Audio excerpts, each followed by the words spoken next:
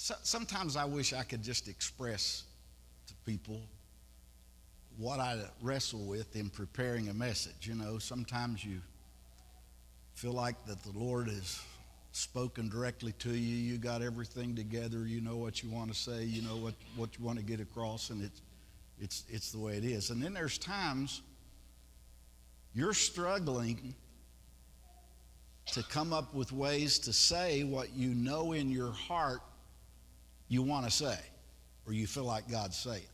And it's not always easy to do, and unless you bear that kind of responsibility, it's difficult at times to know. But I always want to say something or do something that helps or blesses you or encourages you and strengthens you.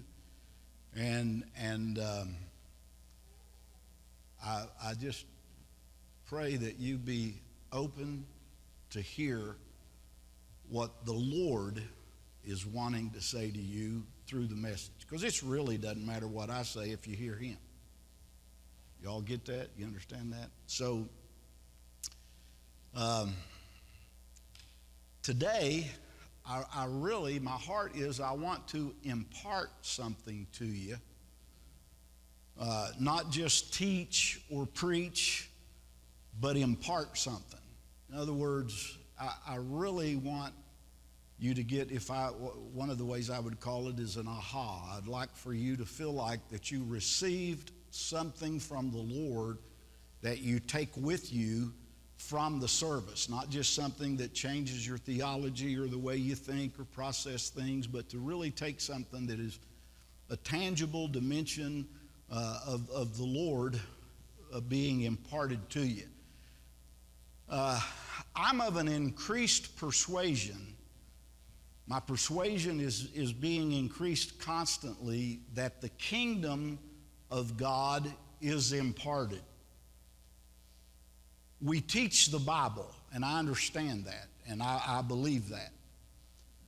But an impartation, and I believe the kingdom is imparted. Jesus made a statement that you had to be born again, and I don't want to teach on impartation or kingdom necessarily, but Jesus said you have to be born again in order to see the kingdom, and you have to be born again in order to enter the kingdom. He made a statement that said, through much tribulation you enter the kingdom. So in that context of that, I'm really more and more of increased persuasion that the kingdom of God is imparted, and that's what I'm after today. An impartation is a spiritual experience that accompanies hearing the kingdom and then receiving what it is you hear into your heart and into your life.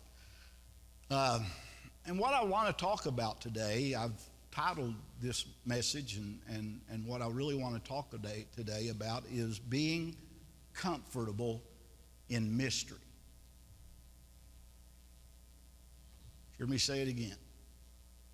Being comfortable in mystery.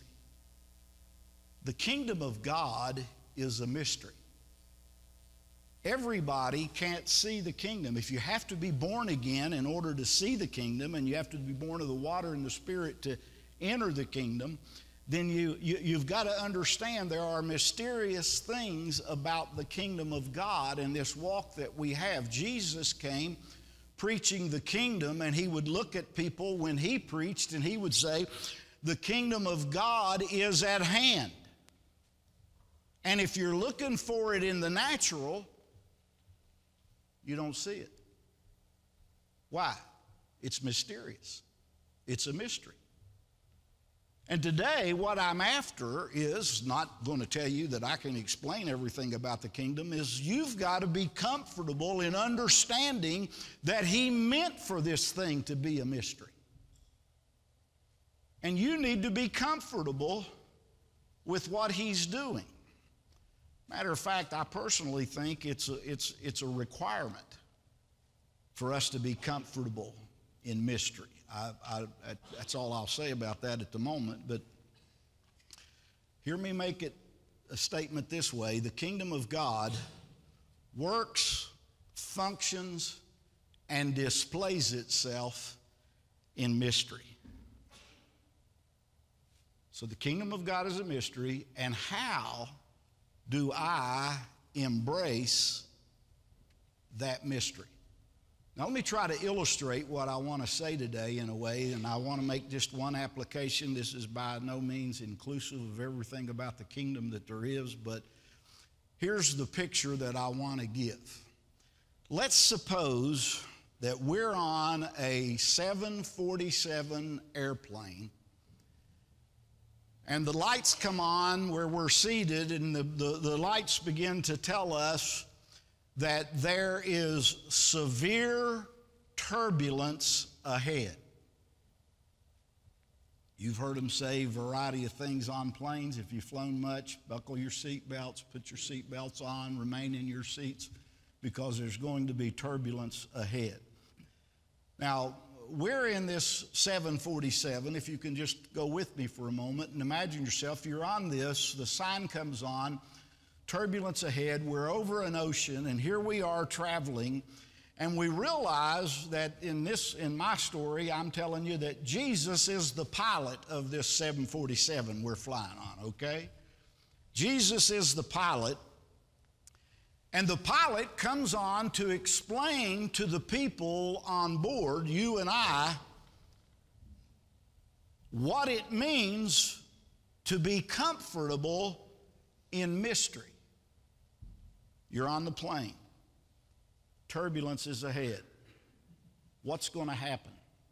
What's going to take place? How shaky is it going to be? How rocky and how rough is the ride going to get? What's going to happen? We don't know what's happening. We just know and understand that the captain is telling us there's turbulence ahead of us, and we're supposed to be comfortable. Are you with me? Stay with me just a moment. Now, this turbulence this plane is about to go through will bring challenge to us. It will threaten us. It could bring fear to us. It could bring questions to us.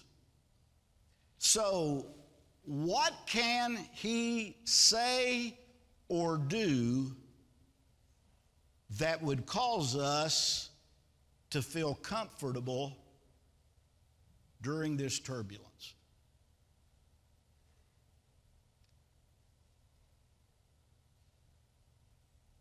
Here's the truth. The truth is,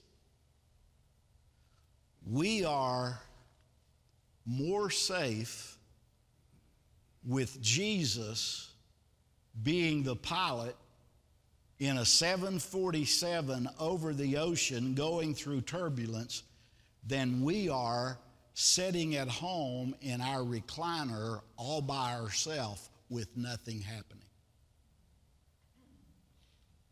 I know some of you don't believe that, but that's true. I don't want to get sidetracked here, but I want you to understand, we as a nation, we as a world, we on planet Earth are facing some turbulence. What do you mean? It's tough. The road's rocky. The things that may be ahead are not something we don't know exactly what may or may not happen. You read things and you hear things, and so much is being said, and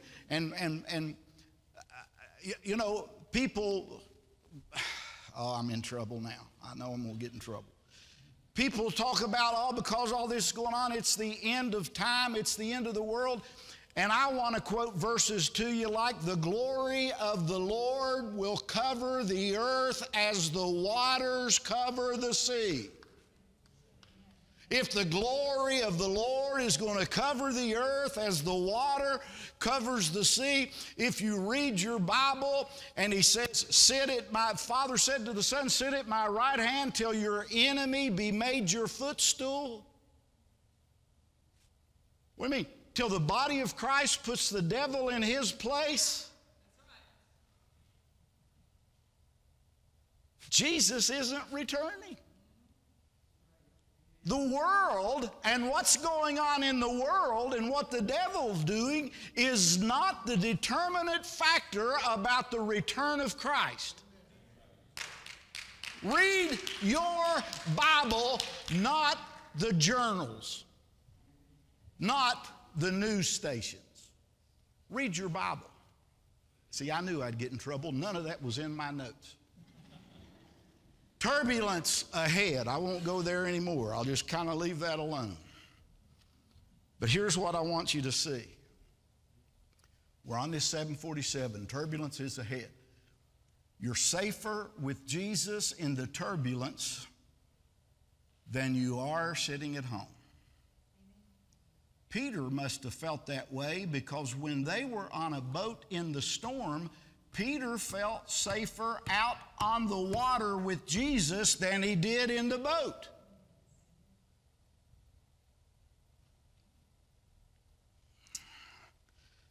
The only safety in the world is to be properly related to Jesus. Now, I'm saying that because here's what I want to follow that up with. That's a mystery. Most of the world doesn't believe that. Most of the world doesn't see that. Most of the world doesn't understand the security and the safety that comes in knowing the Lord Jesus Christ. Let me tell you this. He really is a Savior. See, all of us religious people, when we hear Savior, we think, yeah, that means He saved my soul, now I get to go to heaven. Well, you're probably going to see that a little different when I'm done today. A Savior. What do you mean?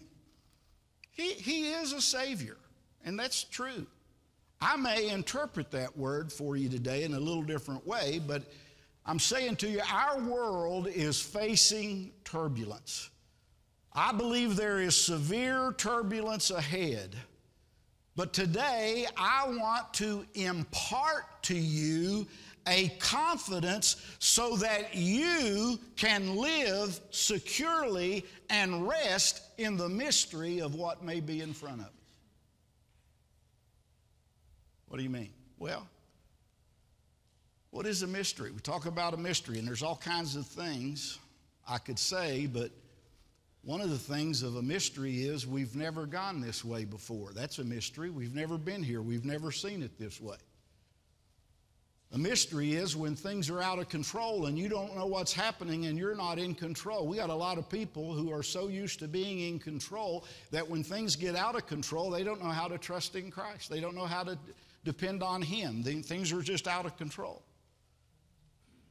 It's a mystery that I've got to learn how to be safe in His person. What do you mean? How can I be on that plane with the turbulence knowing Jesus is going to take us through this turbulence? No, He's going to take us through the storm. Know that He's going to be there. And how can I not add anything to, but trust Him to get us through the storm? If I'm not safe with Christ, then I'm not safe at all. The fourth thing that I would say about mystery is we've got to learn how to yield to it and not resist it. Do you know how many of us think we've got to know and understand and control everything going on around us?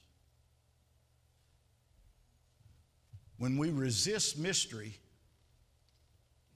when we resist the fact that I don't have it under control, it brings fear, it brings anxiety, and a lot of other things.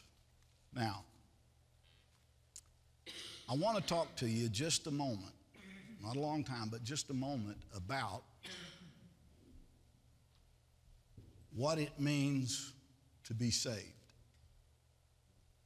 If you look at the average Christian and you talk to the average Christian and you say, do you know what it means to be a saved? Yeah, I'm saved. I'm a Christian. I'm going to heaven. That's what they believe saved means. I'm saved. I'm okay. I'm going to heaven. Everything is in order in my life. The first time the word saved is mentioned is in the Gospel of Matthew. It's a word sozo. It's an all-inclusive word. It means whole. It means all kinds of things more than just going to heaven. But it's when the woman who has the issue of blood touches the hem of his garment. Matter of fact, let me just read you a little bit of that here from Matthew 9, beginning at verse 20. It says, "And suddenly a woman who had a flow of blood for 12 years came from behind and touched the hem of his garment. For she said to herself, if only I may touch his garment, I shall be made whole. But when Jesus turned around and when he saw her, he said, be of good cheer, daughter, your faith has made you well. And the woman was well from that hour." Now, if you read in your margins or you study that out, the word there, when he says your faith has made you whole, the King James says, and the other, what he literally said to her was, your faith has saved you. First time it's mentioned. Your faith has saved you. What do you mean? It saved her. Do you realize a woman with an issue of blood, this goes back, you go back and study Leviticus and what was going on in the law, and they were unclean, treated a whole certain way when it was an ongoing thing. And she was sick, she was ill. You can imagine losing blood continually for this length of time. And her faith, touching the hem of his garment, saved her, it says. Everybody say saved. The word saved, depending on where you look, 70 times if you look in the Strongs and those kinds of things and count them. If you go Google it, the word saved, and they confuse sozo with other words that are translated the same way, but it'll say 104 times. And here's one of the things I know. I have personally looked up the word and studied the word. And in about 50 of those that I have chosen to look at, I haven't looked at all, but of the 50 that I looked at, and you study the word saved, not in any of the context is the context about going to heaven. Not a one of them. There's others out there, and I'm not taking anything away. There may be something there, and I'm not. And I want to stop, and I want to make sure that everybody here knows and understands that I'm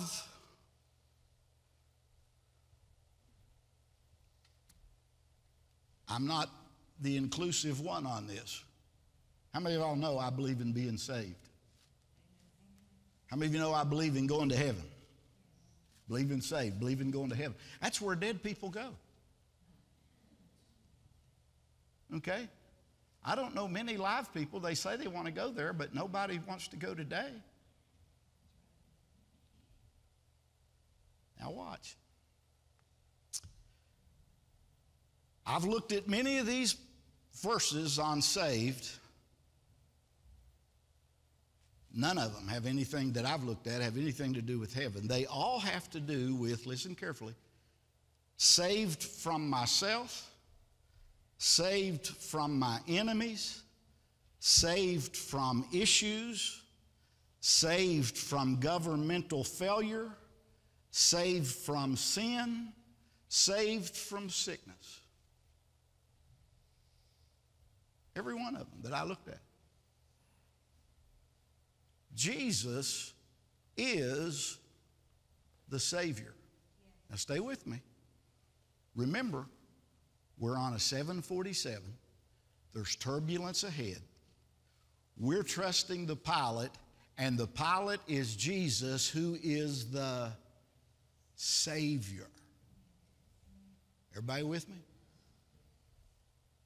Oh, well, I thought that just meant if he's my Savior and I accept him, I get to go to heaven. It means that too, but that's not what it means in the context of Scripture everywhere. Now, what is he Savior of? Maybe he wants to save us from all of the stuff that is continually coming at us.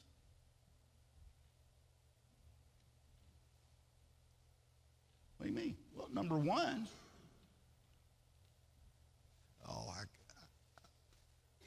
the Bible says He saved us from sin. Is that right? He saved us from sin. So why do we as Christians want to say we're sinners if He saved us from sin? Why do we believe or think we have to sin if He saved us from sin? Well, why do you think, Pastor? Because you keep looking at your flesh, not at Him.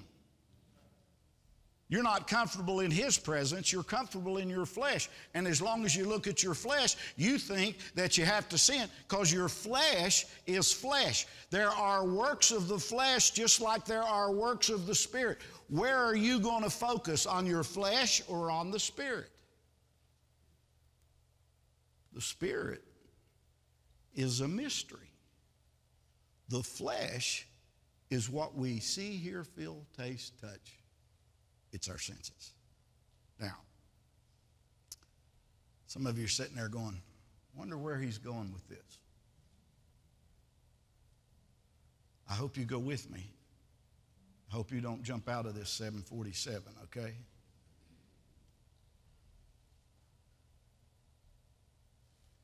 I believe with all of my heart that whatever the future holds, whatever happens on planet Earth, whatever takes place on this planet, God wants us to walk through it with His kingdom being manifested in our lives, because we are receiving a mysterious kingdom that cannot be destroyed. Nothing can stop the kingdom of God from doing what it came to planet Earth to do.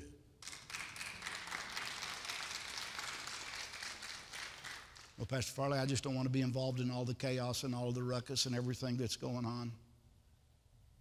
He wants you to. The only alternative to that is, bye, see you in heaven.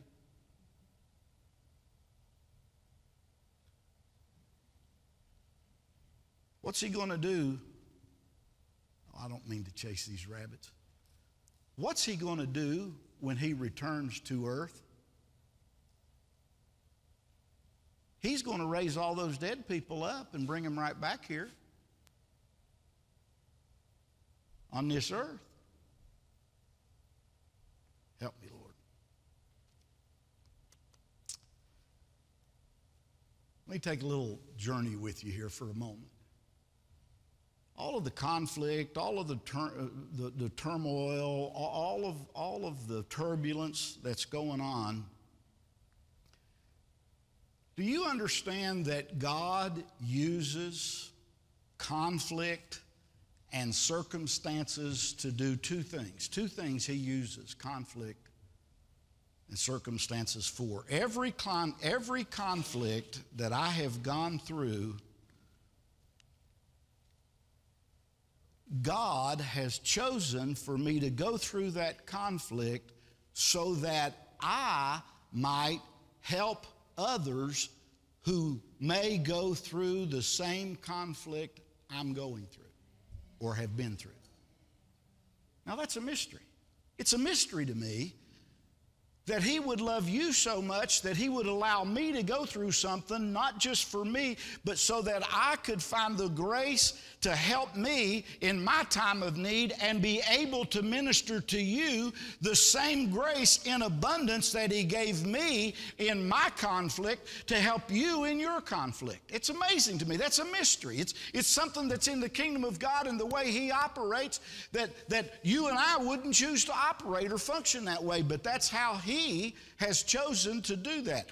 Let me read this to you, this mystery from 2 Corinthians chapter 1.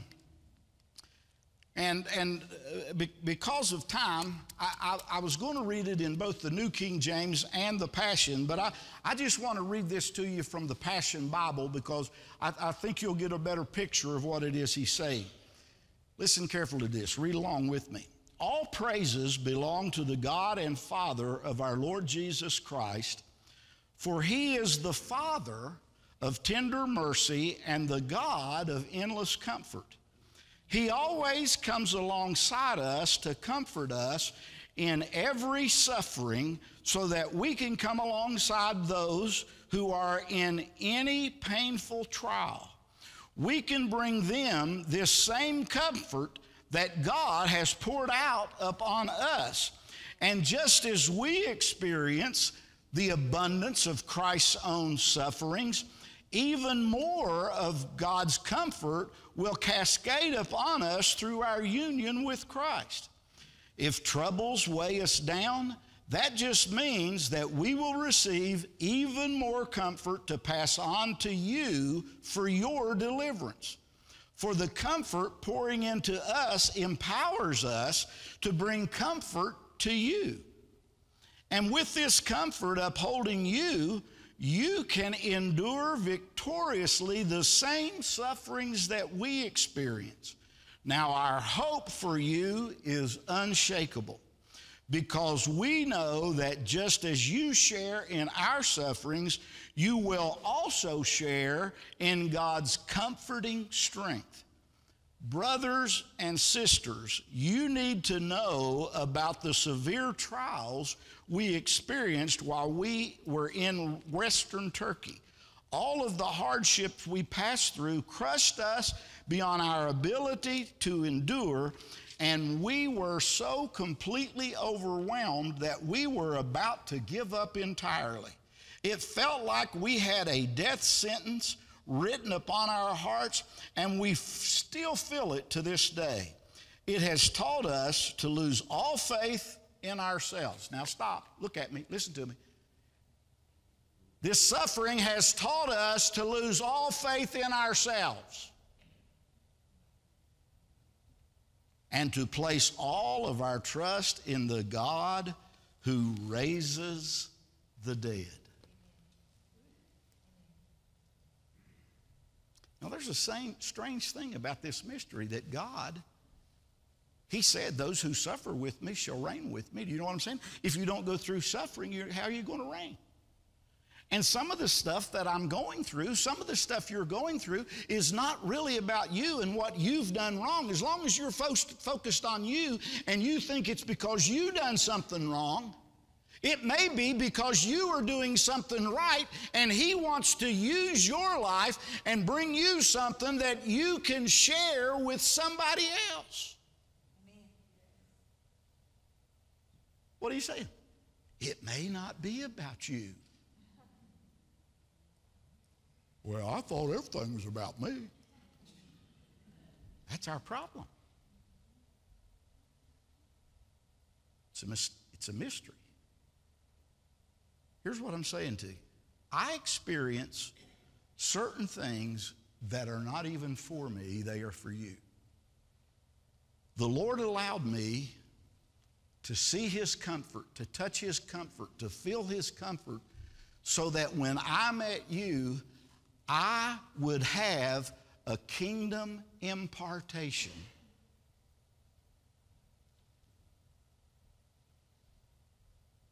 To share with you out of my own experience. Wonder why he does that. Because you experiencing his comfort is authentic. It's not a theory. It's not a theology. It's a witness. It's a testimony that if God would do something for me, I am sure he would do it for you also. Amen.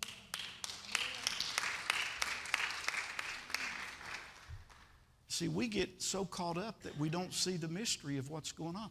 We don't understand that what He's working inside of us is an eternal weight of glory. He's working something in us so that we can help and encourage somebody else to get through it. Paul talks about all of the things he went through, why he went through them, and for what purpose he went through them. It's a life-giving word that needs to be imparted. Impartation. An impartation is the ability to speak into people's lives in such a way that they are impacted. How many times have I been going through my own pity party, feeling my own pain, my own discouragement, my own despair, my own situation, and my own circumstance, only to get around somebody else who's going through something 10 times worse than me, and they're going, God's good, isn't it good to be serving the Lord? I just don't know what to do without the Lord. The Lord's wonderful. I'm just having a good time in the Lord. And I'm thinking, how do they do that?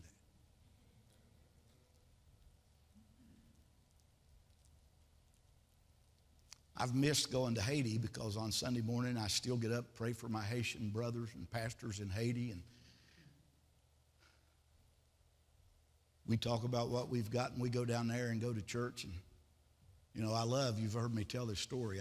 We took this pastor down there, and we were buying a lot beside a church, and we got there, and this pastor said, man, it's exciting.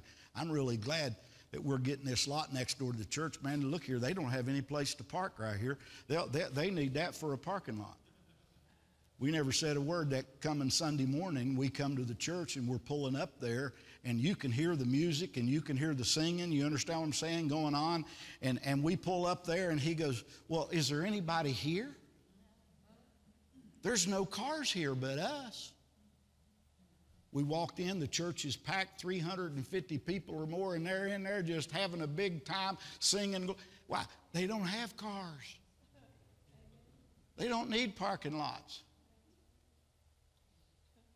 But they come to church happy. They come to church with joy. They go through the same things we go through. And it does us good to experience those kinds of things because, you know, some of us, I mean, it's really difficult. We have a hard time getting up and come. I don't need to go there, get up and come to church. Why? Well, my coffee pot didn't work this morning, so I just couldn't have a cup of coffee. I'd be grouchy if I went to church.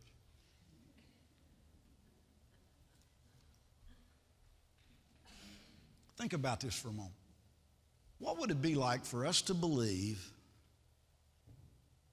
and to have faith that God desires to help us, to change us, to deliver us from the situations and the circumstances life could bring in order for us to be able to help somebody else?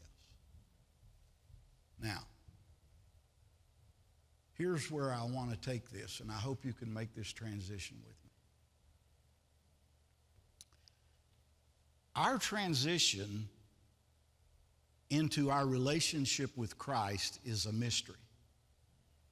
What I mean by that is I can fully understand and comprehend that when I accepted Christ, that because of the finished work that Jesus did, He conquered death, hell, and the grave. He took my sin to the cross. My sins are forgiven. When He died, I died. When He was buried, I was buried. When He was resurrected, I was resurrected with Him. I now have newness of life. And if anybody looks at me, I have no problem saying I'm a Christian. Yes, I am in Christ. And we use the word with that sometimes, saved. And that's where we get to, and that's where most of us have stopped. But here's the mystery that we don't comprehend.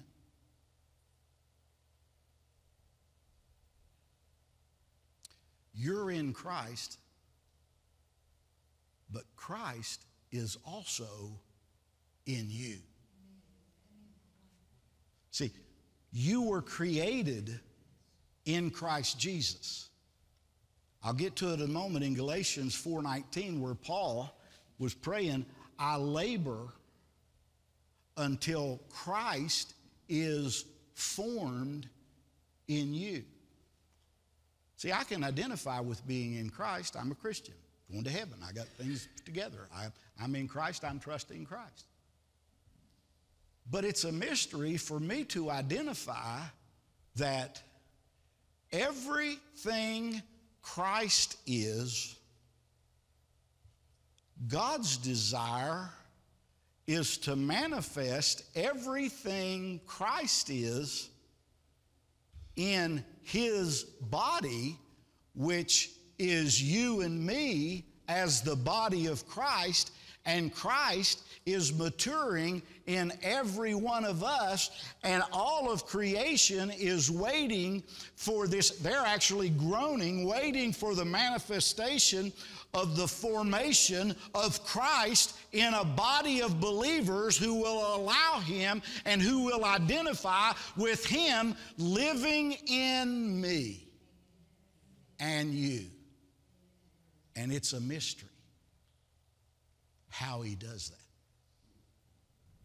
And look at me. What am I saying to you? You might as well get comfortable realizing Christ wants to use you. He wants to live in you. He wants to manifest Himself in you. He wants to use you to touch people that He wants to touch. Do y'all understand what I'm saying? Am I making myself clear? I hope I am.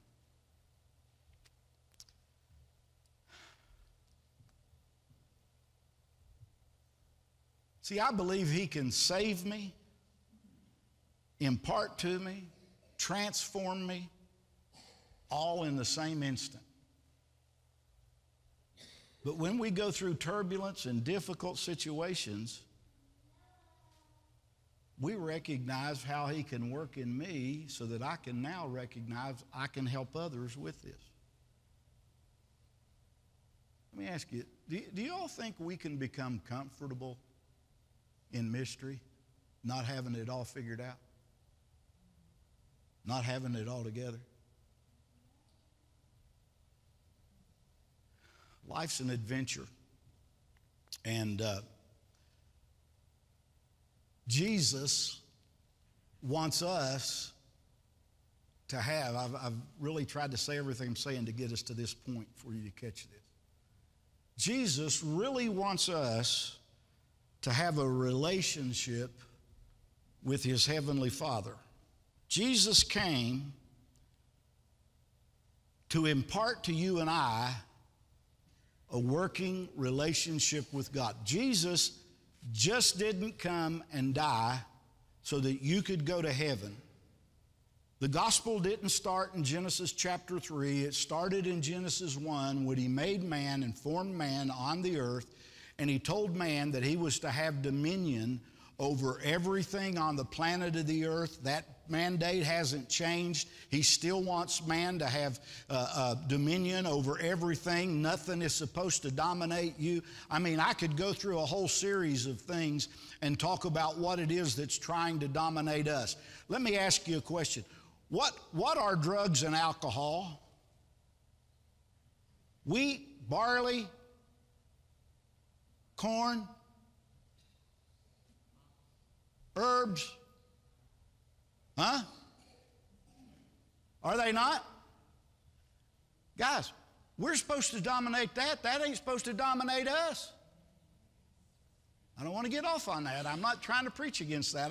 That's not what I'm saying. I'm just simply saying the mandate was that we have dominion over everything that plants, everything that grows, everything on the earth.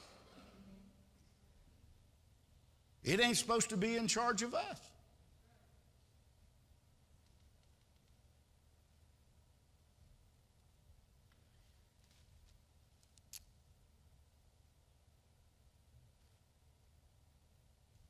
I just want y'all to know I ain't hearing enough amens.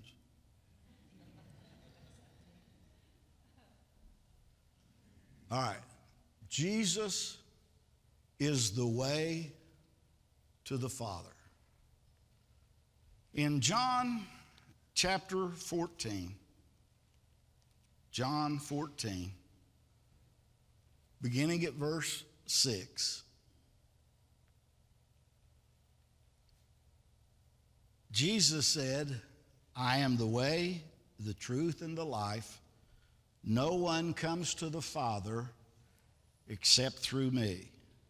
If you had known me, you would have also known my Father also. From now on you will know him and have seen him. Philip said, Lord, show us the Father, and it is sufficient for us. Jesus said to him, have I been with you so long, and yet you have not known me, Philip? He who has seen me has seen the Father, so how can you say, show us the Father? Do you not believe that I am in the Father, and the Father in me? The words that I speak to you, I do not speak on my own authority, but the Father who dwells in me does the works.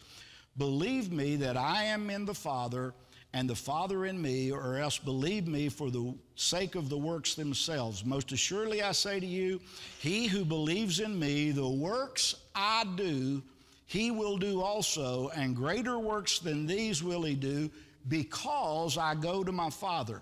And whatever you ask in my name, that I will do, that the Father may be glorified in the Son. If you love me, or if you ask anything in my name, I will do it.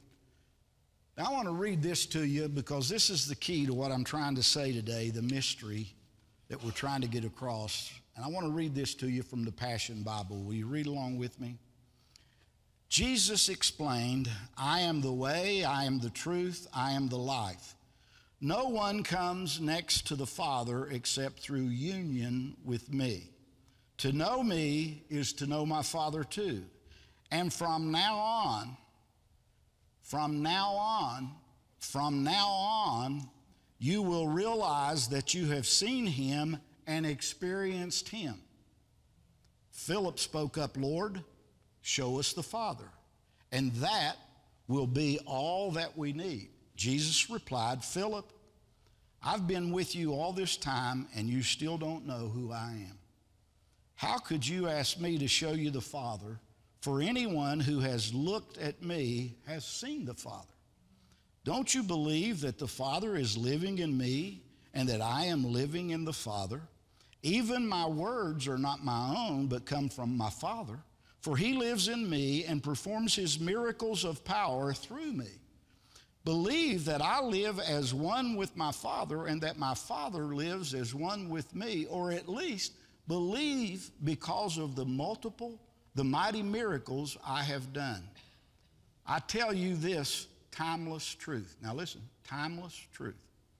The person who follows me in faith, believing in me, will do the same mighty miracles that I do, even greater miracles than these, because I go to be with my Father. For I will do whatever you ask me to do when you ask in my name, and that is how the Son will show what the Father is really like and bring glory to him. Ask me anything in my name, and I will do it for you. This passage is about us understanding the mystery of Christ and his Father, and us and our Father. When you accepted Christ and you got in Christ, you became a child of God, and you are now in the Father's family. And as you mature and have relationship with your Father, you begin to act like him, talk like him, speak like him, carry his authority, carry his words, be what he is. Jesus, see, we've taken John 14 out of its context because it's not in the context. Jesus said, I am the way, and we've made Jesus the way to heaven. He is the way to heaven, but he's much more. He's also the way to the Father. Help me, Lord. What's our identity? Guys, isn't it a mystery? Isn't it a mystery to you for us to understand that everything Jesus was in his relationship with his Father, he was one with him. He wants us to have the same relationship. Greater works than these shall you do, because I go to my Father. Now, I'm trying to close, and I'm going to close with a scripture here in just a moment. I am in Christ, meaning I have accepted his finished work, and that he has accepted you and I into his family, into his body. We are now the family of God. We are the body of Christ. What's the importance of that? I now have a working relationship with a heavenly Father. Guys, I can't overemphasize this enough. And what does this heavenly Father want me to do? He wants to grow me up, mature me up, get me to the place where I reach the measure of the stature of the fullness of Christ. Well, how does that happen? Well, it happens as you take these flights and you get in this turbulence and things start going haywire and you start feeling fear and anxiety and you start experiencing things and you start suffering certain things, and you either plug into him or you wonder what's wrong with you. And once you learn to plug in with him, then you start teaching others, and you say to others, you know, I went through that and I experienced that in my life, and here's what God's done for me, and I want to just agree with you and help you and encourage you. You're going to get through this same thing too. Why? Because we're going to become the measure of the stature of the fullness of Christ. We're going to have Christ formed in us in such a way that we are mature in everything we are in our walk with Christ. I am in Christ, but I also realize Christ is in me. In Galatians chapter 4, and this is my last passage of Scripture, but in Galatians chapter 4, beginning at verse 1, let me try to illustrate what I'm saying. Let me, before I start reading, let me just say it to you like this. When we accept Christ as our Savior and we're born again and we're born into the family of God, we're born as a babe.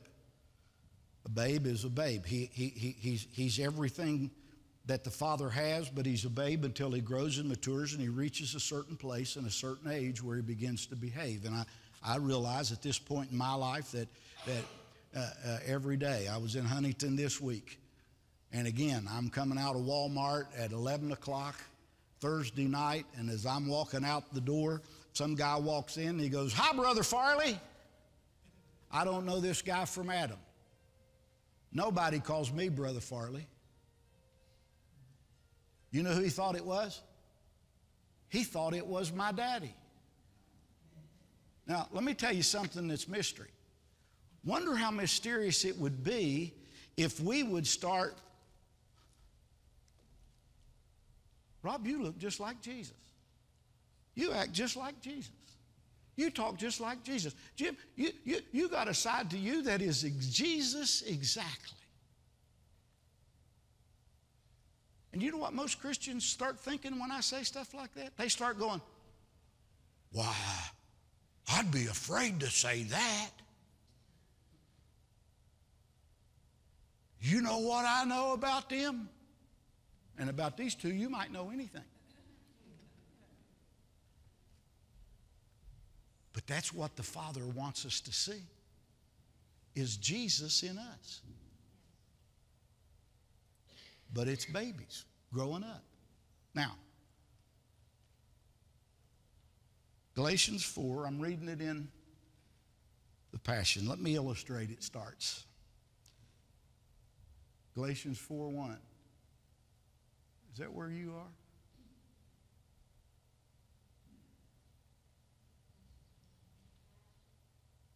Huh? That's what it says, but mine doesn't say what yours is saying right there.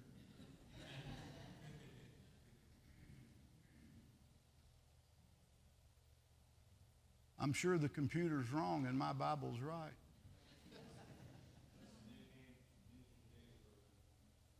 You're going to do the New King James. That's fine. Y'all can read along with it and just listen to me. Now, let me illustrate. As long as an heir is a minor, he's not really much different than a servant, although he's the master over all of them. One of the reasons I always said I was going to write a book on sons and servants is we don't get it. As children, we're servants. But you reach a place of maturity where you become a son and you understand. Even though you're master over everything, you're still that. Although he's master over all. Verse 2, for until the time appointed by the father, the child is under the domestic supervisions of the guardians of the estate. Verse 3, so it is with us. When we were juveniles, we were enslaved under the hostile spirits of the world. Verse 4, but when the time of fulfillment had come, God sent his son, born of a woman, born under the law. Yet, verse 5, yet all of this was so that he would redeem and set free those held hostage to the law, so that we would receive our freedom and a full legal adoption as children. And so, verse 6, and so that we would know that we are his true children, God released the spirit of sonship into our hearts, moving us to cry out intimately, my Father, my true Father. I want you to catch this. What he's saying here is you reach a place of maturity where you realize Jesus' Father is your Father.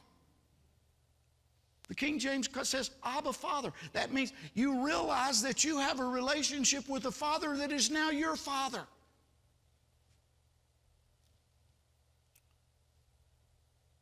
Verse 7, now we're no longer living like slaves under the law, but we enjoy being God's very own sons and daughters.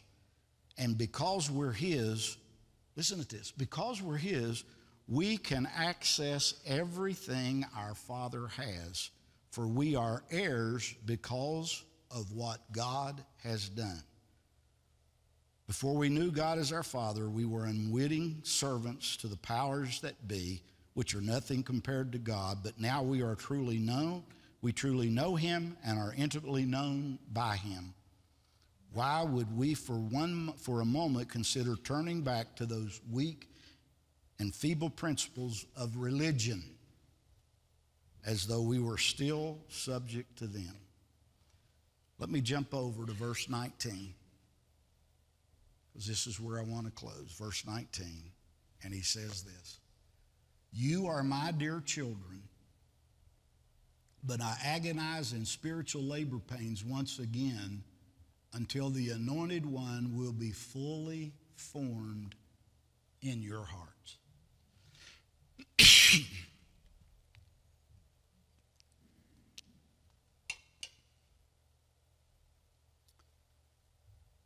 It's a mystery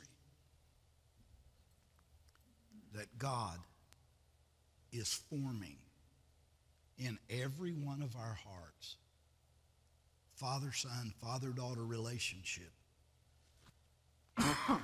for us to become the measure of the stature of the fullness of Christ. What am I saying? You might as well get comfortable in it. You might as well understand one child ain't like any other child. How many of you have more than one child? Let me see your hand. Are they exactly alike? In no way, shape, form, or fashion. Quit trying to make God's children just like you.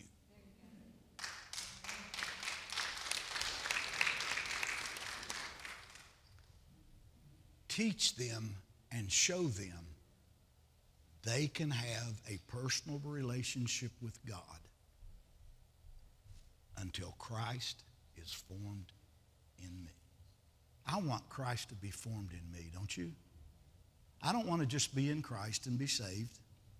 That'll get you to heaven. That's all you need to get to heaven. But to succeed on planet Earth the way He wants us to succeed and bring glory to God, Jesus came with a work that needed to be done. And then the Holy Spirit came with a work to be done. And the Holy Spirit is manifesting and conforming and abiding in us so that we can have Christ formed in us. Stand with me, would you?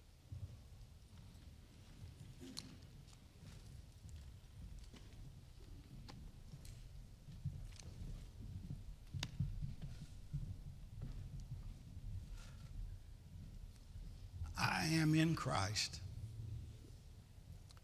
and Christ lives in me.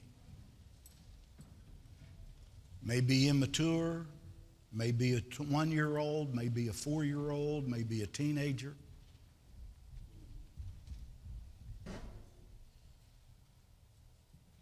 But he's going to come on to maturity.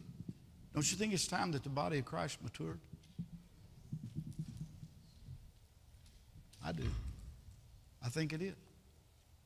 That we walk as sons and daughters of God. Say this with me, would you please? Dear Lord, I desire for Christ to be formed in me. I also desire for Him to grow and mature and develop every stage of my life. Bring me into maturity. Allow your life to live through me. I desire to be one with you as you were one with Christ. Help me, Lord, to be comfortable in mystery. Help me to trust you all the days of my life. In Jesus' name.